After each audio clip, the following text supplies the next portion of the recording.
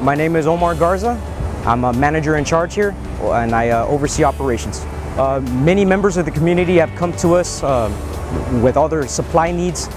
I would have to say about 5,000 people, and it's been over a week now. They've shared with us that they've lost most, if not all, of their home. So having the portable restrooms has been a great benefit for the customers, as well as my partners here at the store. Portable showers available for my partners. Many of those members of the community that lost their homes are my partners, so they've been grateful for that opportunity to be able to get a clean shower. And without the generators, we wouldn't be up and running to have the store open, available for the community, so that's been a great help. Again, my deepest gratitude to all those people that have supported us and my partners here within the four walls of this H-E-B here in Refugio. Couldn't have done it, and to all the customers that have told us thank you. It helps us stay committed to what we're doing, and it helps us remember that this is what we're here for, to serve the community and for the community to be able to come to us confidently, and we'll keep doing it and we'll keep pushing through it.